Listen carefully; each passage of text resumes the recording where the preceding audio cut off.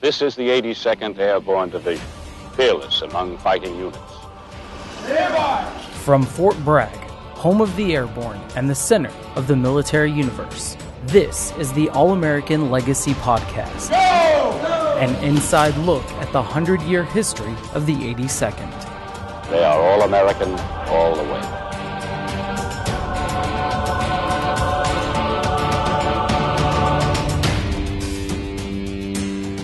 Welcome back to the All-American Legacy Podcast. I am Lieutenant Colonel Joe Bacino. We have a great episode today. We're taking a bit of a break from our historical narrative and our chronological history to feature an important story for our division. For today's episode, our Staff Sergeant Rainier spoke with retired Staff Sergeant Travis Mills. Travis is a truly remarkable person and a real inspiration. He really has an incredible story. In 2012, while deployed, Travis was injured by a roadside bomb. He lost both arms and both legs. He is one of only 5 quadruple amputees from the wars in Iraq and Afghanistan to survive.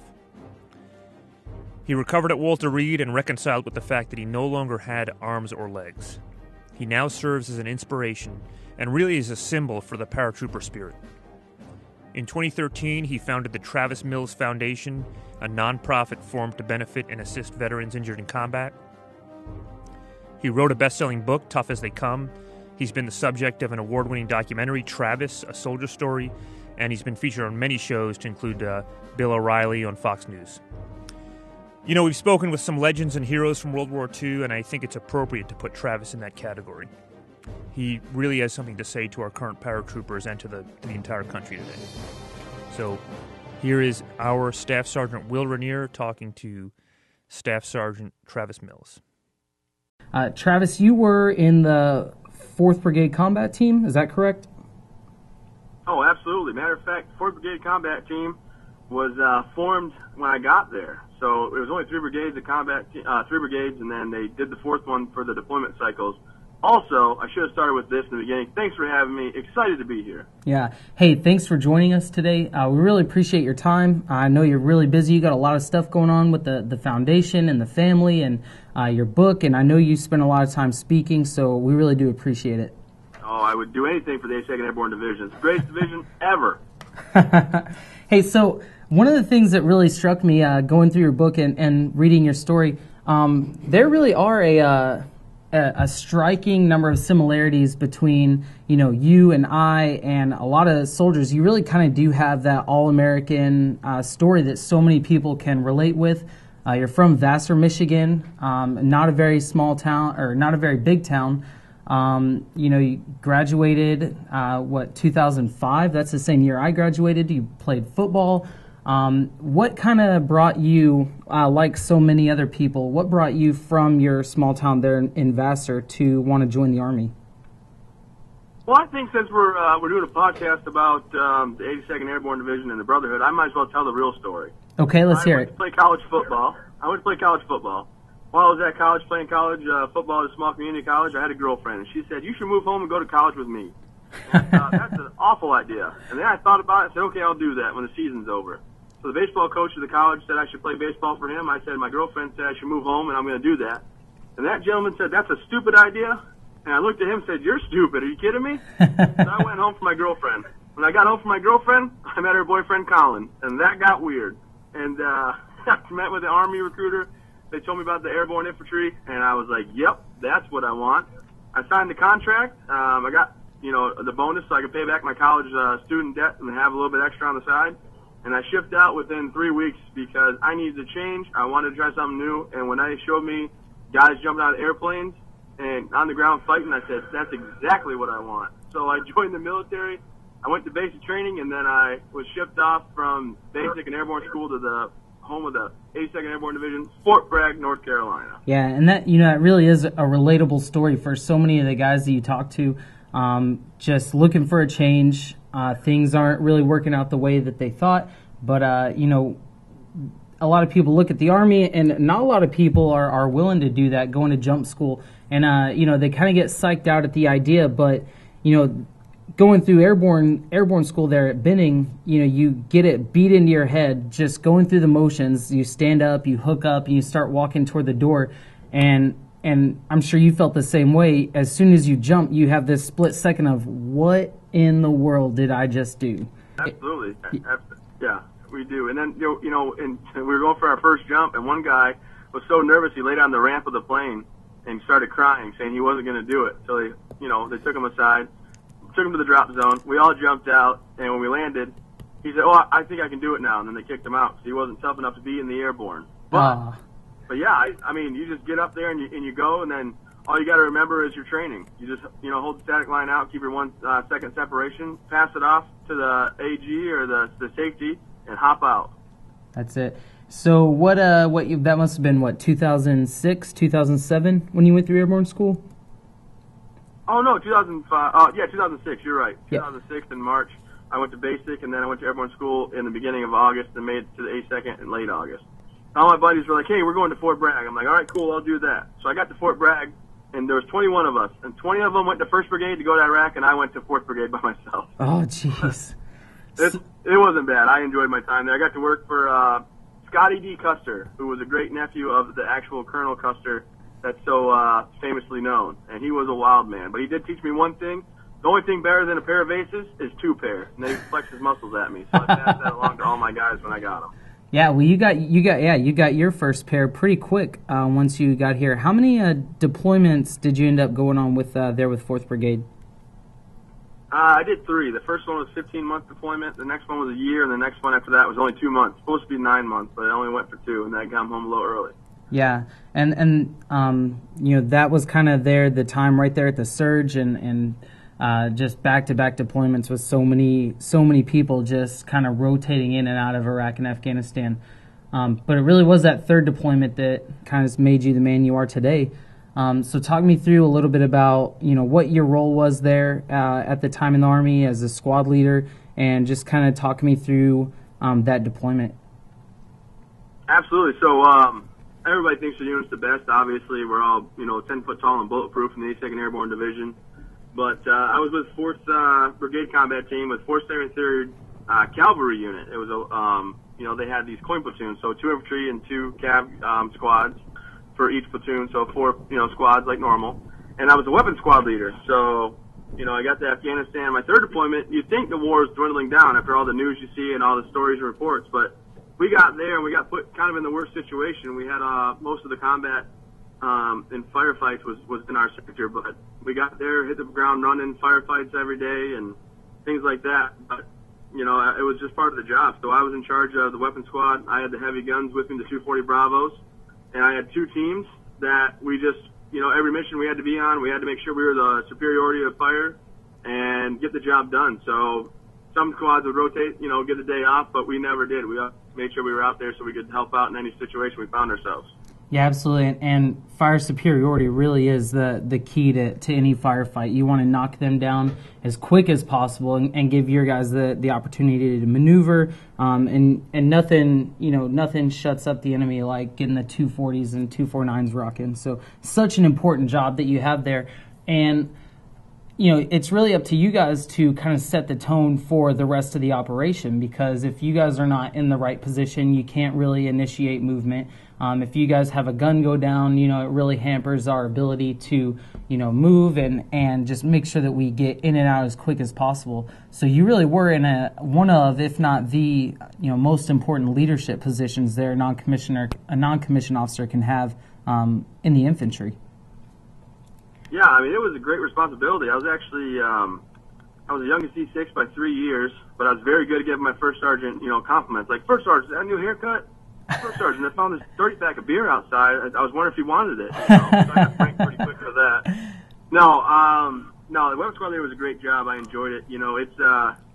It's something where you have to make sure that your guys know what they're doing, and they make sure they don't run through ammo too quick, but they also keep the enemy's head down. And not to boast or brag or anything, but kind of gonna give myself a pat in the back.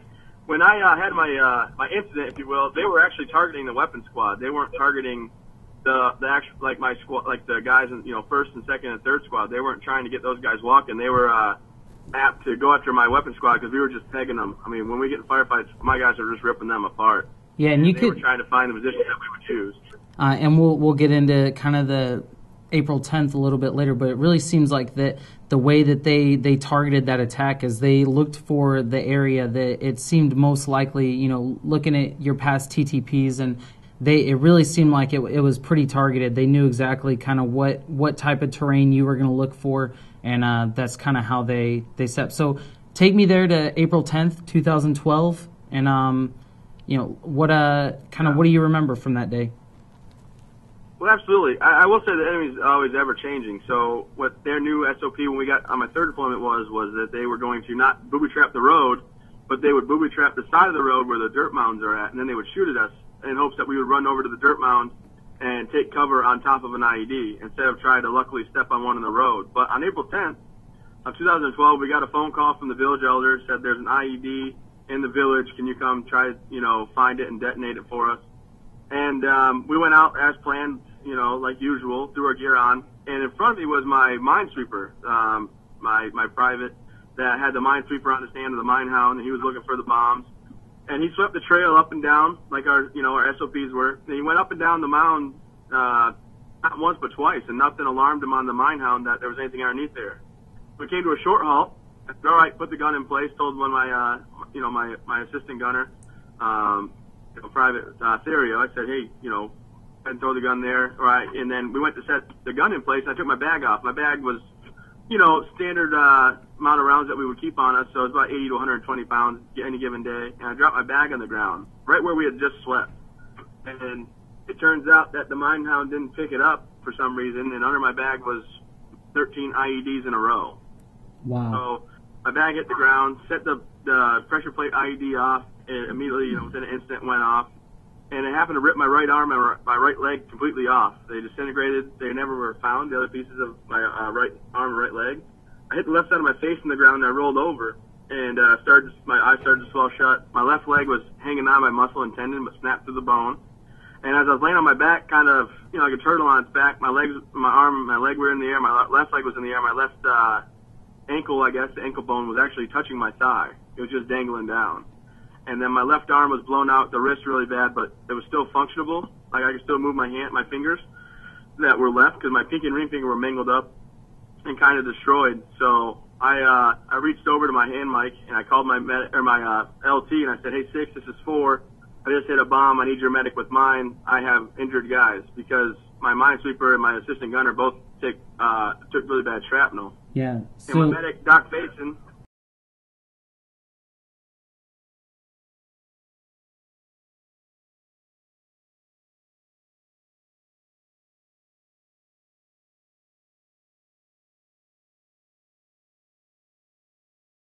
No, you always take care of your guys first. They eat first, they get the rest first, and I led, you know, that's how I led from the front and made sure they were taken care of. And, you know, I know they'd say the same thing about me and my leadership, but when I got hit, I actually, my medic came up to me because he was behind, you know, the file with the platoon sergeant.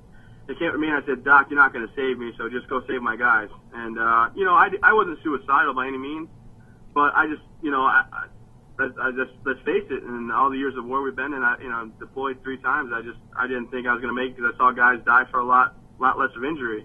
Yeah. And I thought, you know, this is going to be a 1 to 2 minute deal. I'll bleed out and I'll be done. The only thing in my head, I kept saying, do not go out like Saving Private Ryan when the medic gets shot young for your mom.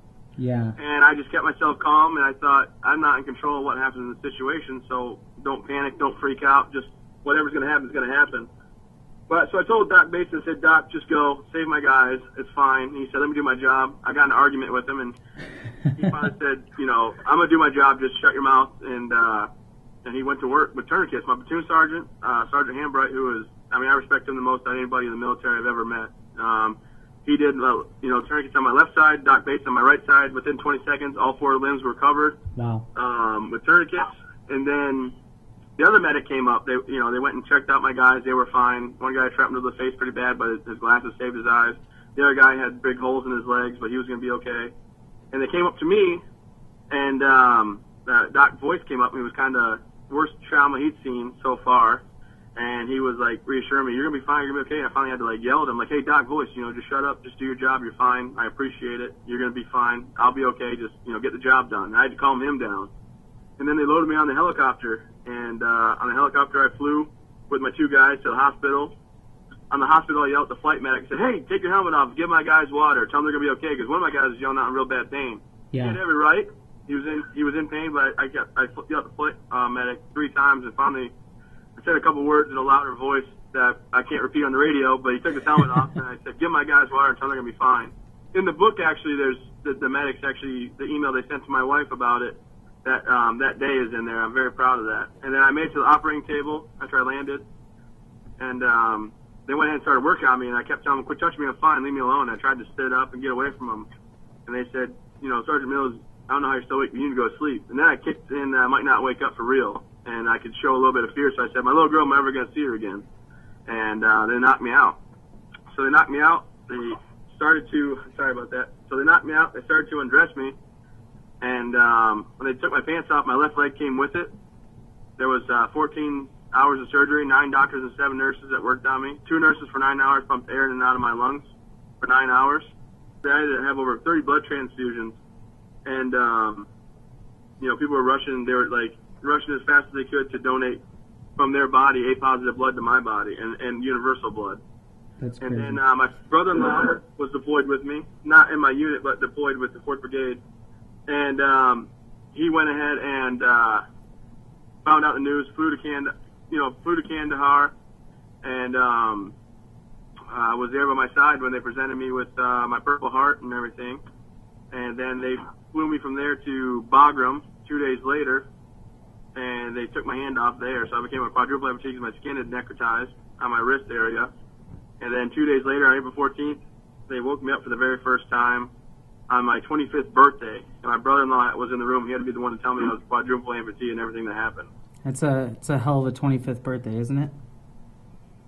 Yeah. I mean, he kept saying, "You got to call your wife, you got to call your mom and dad." And I said, "I'm not calling anybody." And I was pretty angry and upset, discouraged, thought I was a bad person. Maybe God hates me. I did something wrong in life. And he finally convinced me to call him. So I called my wife, and the only thing I said, "Hey, what's up? I love you. Goodbye." I called my parents, and I said the same thing. But before I could hang up, my mom said, "Hey, Travis, happy birthday." And, so that's my 25th birthday. But then I called my unit. I didn't want to have them think, don't be down, don't be depressed, don't be upset. So I called them, and I was smiling, and I sang to everybody in the room, and then they told me all about how the next night they went out, and they got everybody that was involved with putting those IEDs in. They went out on a night mission, and they took care of the enemy. My gunner, he's now a Staff Sergeant, Staff Sergeant Neff. He was at the time a private PFC. He said, "I got them all for you." Before they knew it hit them, there was 4 down. So wow. So they went and told me they got the bad guys for me. It's crazy to, you hear these stories and you hear about guys like yourself and what happens over there in Afghanistan. And it's hard for a lot of people to really understand what it all means. I think the real moral of this, people are quick, I think, to throw out the word hero because of what happened on April 10th. But you don't really see it that way, do you? No. I mean, I didn't do anything more than anybody else. I had a bad day at work. But, I mean, everybody that's over in Afghanistan signed up, raised their right hand, took the oath, and volunteered. So, the guys that saved me, my platoon sergeant and the medics that ran up, they're heroes. I've done heroic things. I've gotten recognition, for doing heroic things. On the first day we got into the country, we got in a huge firefight, and a guy went down. I ran out and got him. But am I a hero because I got blown up? Absolutely not. I just feel like I was doing my job, and things went south quick. But I've been fortunate, after I got over the whole, self-loathing and upset about things the first week and a half that I was at Walter Reed. Yeah, I mean, there's really no bad days after that, right? Not really. And once you find out life goes on, your wife's, I told my wife to leave me, and she said, "That's not how this works. I'm going to be here for you." I told, I did. I said, "Take the house, the cars, everything you want is yours. I'll pay for anything you ever could possibly need or want." And she said, "That's not how this works." My little girl was 6 months old at the time, and I was still going to be her dad, so I went ahead and took it as a job. I started, going down to the Military Advanced Training Center, and I was one of the first guys in that deployment to get hurt. We had a lot of guys hurt, and I had to come to Walter Reed. But I would go down there, and the Marines were in there because they were on rotation as well, and I'd say, "You guys just wait. 82nd guys are coming down here. We're all, and I just, everybody's like, this guy's kind of nuts. But my physical therapy turned into my job. I did 4 hours of physical therapy and 4 hours of occupational therapy a day, 8 hours a day, 40 hours a week, as much as I could. And they said, you'll be here, for 3 years. And I said, not a chance. I was there 19 months, so I got, fully recovered, discharged, and retired from the military because I just wasn't going to allow this to drag me down. And, and there's still a brotherhood and a bond that goes with the military, because when I was at Walter Reed, I had a guy flying from Missouri to come say hi. He was a quadruple amputee. He's the second ever. There's 5 total. It's Todd Nicely, hey, man, right? Life goes on. Yeah. Yep, Todd Nicely came and saw me. He's like, hey, man, life goes on. And once I realized that, I made it a point to meet everybody in their rooms for the year and a half that I was there. And I'd go in the rooms and I'd hang out, and I eventually became known as the mayor of Building 62. My daughter would strap into my wheelchair with me, seatbelted in, and we'd go get grapes or cookies or whatever, and we'd go over to the hospital and go meet all these families, let them know life goes on. Keep your head up and keep pushing forward. And that's kind of how the book got started, how my documentary got started, and my motivational speaking got started. It was just because I would go around and try to give back to all these people that had, kind of lost their way or didn't know what the future was holding, was going to hold for them. I visited the Boston bombing victims at Spalding Rehab Center and was able to work out with them and say, hey, man, life goes on. Let's keep crushing it. When you get labeled a hero, and it's really not, I think it's not because of what happened on April 10th, but I definitely think that you deserve it for the work that you did afterward. You wrote in your book, you could have chosen to quit, but you chose to go forward. And not only did you, bring yourself forward just for your family, but you carried a lot of guys with you. When you look at the work that you've done, speaking and the visits, like you said, there in Building 62, and just trying to let people know that life goes on, I really think that if we're gonna use that label hero, it definitely is more appropriately applied in that context. And so I'm sure you've met thousands upon thousands of people who just want to shake your hand or give you a hug and just let them know like what you've meant to them, and that really is I think that's the most important part of your legacy. And the great thing is that your legacy becomes the all-American legacy. You've shown that it doesn't matter how bad your wounds are physically, life does go on, and it's important to remember that. It's important to remember that there are people who still love you, who still count on you, who want to be there for you. And I can't think of a better person that embodies that spirit than you. So I really just want to take an opportunity and just thank you on behalf of all of our listeners and everyone here at the 82nd. Well, I appreciate it. I'll tell you what. I would say I grew up in Michigan, but then I really grew up at Fort Bragg. And you know what? When you get told to do a task at Fort Bragg, it's not, well, I can't do that, or how am I going to do that? You get told a task and they tell you, get it done. When I attacked my recovery, I just thought, I got to get it done. I don't care how I do it, but I'm going to get it done. And when I go talk to these people, I'm not the touchy-feely sort. Like, I'll feel bad with you about your situation. I'll be compassionate, but at the same time, I'm going to sit there and say, now let's get it done. Now we're going to figure a way to get better. And I really do think the 82nd gave me that no-nonsense, kind of attitude so I can go through and get things done. We had a guy that was at the hospital that was double-leg amputee, was afraid of falling, had his legs, didn't want to learn how to walk because he didn't want to fall. And his therapist said, hey, Travis, can you come in and help him out? And he was there 6 months longer than I had been there already. So I came in. He was leaning on my shoulder. I said, are you afraid of falling? He said, yeah. So I pushed him down. And I said, now get up. And he was on the harness system. He didn't hit the ground. He was on the harness system. I said, you're fine. So let's learn this together. And that's just kind of how I attack it. And I think it's truly because of my leadership and the way it is. 82nd, I tell people I'm 82nd Airborne, born and bred till the day I'm dead. And I truly believe that. And I'm just thankful for the opportunity I had to jump out of airplanes and have the brotherhood that was bonded and to serve my country with the 82nd. Yeah. Hey, what's the one thing about jumping out of airplanes that you actually miss? Because I know it's not the waiting around in the pack shed. What do you miss about jumping? I miss jumping. I'll give you that. But I was a jump master. I'm not certified anymore, I guess. I can't say I am a jump master, but I was a jump master. And I miss that. Giving that brief and saying, when I give you green light, go, and you decide that today's not your day, I'll, unhook you and sit you on the tail of the aircraft to give you a lawful order not to, touch your equipment. But during that brief, I always say, but you're never going to hear that command. You're going to get out of that plane. You will get out of my way and the paratroopers behind you way. And 2 kids checked me at the door on that. I said, green light, go! Green light, go! And I said, not today, I told you. and I threw a kid out, and I pushed another kid, 2 different times, which wasn't illegal. I mean, they were fine. They landed safely, and they thanked me later, but I told them, I told you weren't going to stand here in the doorway and freeze on me. And they were new privates, but, I'm not sure if I just incriminated myself. You can't prove I did it anyway. I mean, but, I think your statute of limitations is up, so you should be fine. But, I hope so. No, I mean, they were fine. They landed. They said thank you. Yeah, I know exactly what you mean. I miss being in charge and stuff like that. Absolutely. I pulled my night AJ last night, and so tomorrow morning I'm I'm getting my senior wing, so I got my star, and so I know exactly what you mean. There's no other feeling like knowing, regardless of rank or position, this is my aircraft, and I'm in charge, and everything that I do is for those jumpers. So I definitely can relate. I tell you congratulations on that. Yeah, thank you. I was one night AJ away. I had enough, but I had one night AJ, and we just didn't get it done before I deployed. But so some people were like, "Well, we can just pencil you in." I'm like, "No, I didn't earn it. I don't want it if I didn't earn it." So I had a couple of AJs on like the toy drop, but it wasn't nighttime, so. Yeah. Either way. Sorry I cut you off. That's congratulations. That is awesome.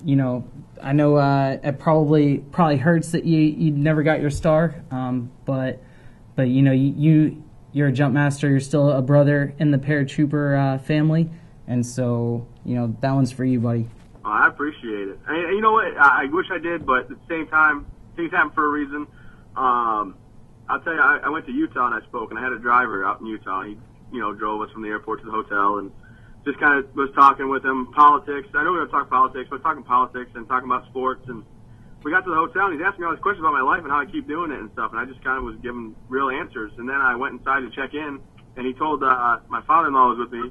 He said, "Hey, I got to talk to Travis quick. Is that okay?" And my father-in-law was like, "Yeah, no problem. He's normal." And he came in and said, "Hey, man, you just saved my life." And I was like, "What do you mean I saved your life?" And he goes, "I was going to kill myself next Thursday. I had it all planned out. I didn't think I had any purpose, but you just changed my life completely." And then he came back and drove me the next day to my next hotel at my different event down the road an hour and a half. And he's like, "I'm serious." And, if I can have that kind of effect on people, I'm happy I can. I would never get blown up again. I would never go back in time and do it over, but since I can't change it fast, I might as well just make the best of it. And I think that's what the 8th Second has instilled in me, is always keep pushing forward and improving your situation the best you can. Hey, absolutely. I take my daughter to school in the morning, and I get to travel and do a lot of fun, cool things, and I give back to my foundation, where we bring people out that have been critically injured from combat injuries and show them how to be out there in society and adaptive with kayaking and canoeing and fishing, and just, never live life on the sidelines or give up on yourself. Absolutely. So what's the next, what do you see as the next chapter of your life then? Well, by the time that this gets out, I probably won't get in trouble, I would imagine. So my wife's pregnant, so we have another kid on the way. She's 10 weeks pregnant. We haven't announced it officially online, but it's not like we're going to change the fact. So the next thing I'm doing is having a baby in August. Oh, that's awesome. Yeah. That's congratulations to you, man. That's great. So we'll keep this close hold until it's official. You don't have any plans for May yet, do you? I don't. I ran into the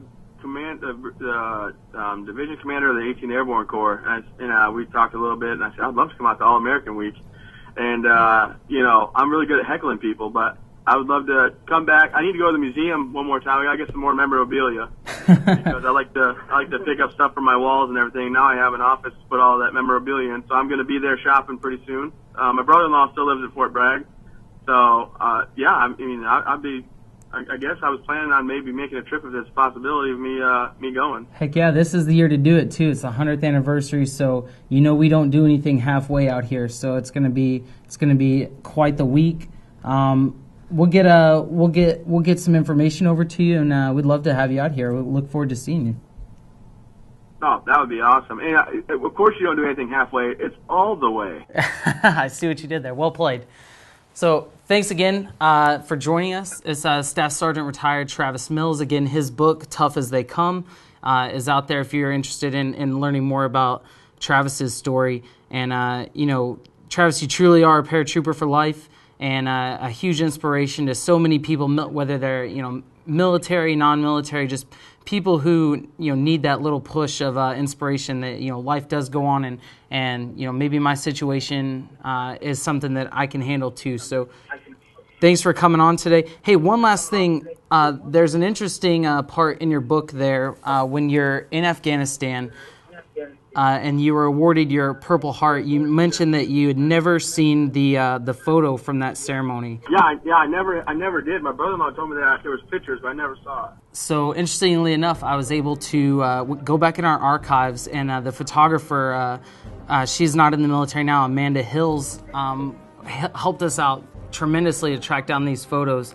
And so we want to make sure that you had those, and you could add that to your collection there. Oh, I appreciate that. Yeah, I was told that they were taken. I just never saw them, and then I appreciate you finding those, tracking them down. And yeah, it was an interesting day that April 10th. But no, hey, I do appreciate you doing that and having me on. I would like to tell anybody that's listening, if they want to check out anything on me, please visit travismills.org. That's the best way to find out what I'm up to, or hit me up on social media and follow what we got going on, because it really is it's a fun experience I get to do now, because I've learned to reminisce the past but don't dwell on it and keep pushing forward. Absolutely, and I think there's a lot of inspiration, so definitely check out that website. Find Travis online on social media. Check out his book if you're interested. And Travis, thanks again for joining us. Hey, thank you. Congratulations on the wings. That is an amazing accomplishment. Yeah. Take care. Have a wonderful day, and I appreciate you taking the time to talk to me. All right, Airborne. Airborne all the way. See you in May, hopefully. Bye-bye.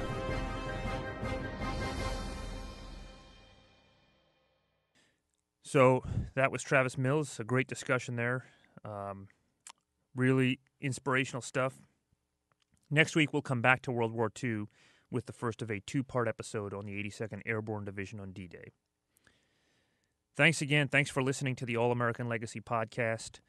Please leave a review on iTunes. The reviews help other people find the podcast. Special thanks this week to Brian Bird from Fort Bragg for really helping us with the production. And as always, the All-American Legacy podcast is produced by the 82nd Airborne Division Public Affairs Office. Thanks for listening, and please check us out next week.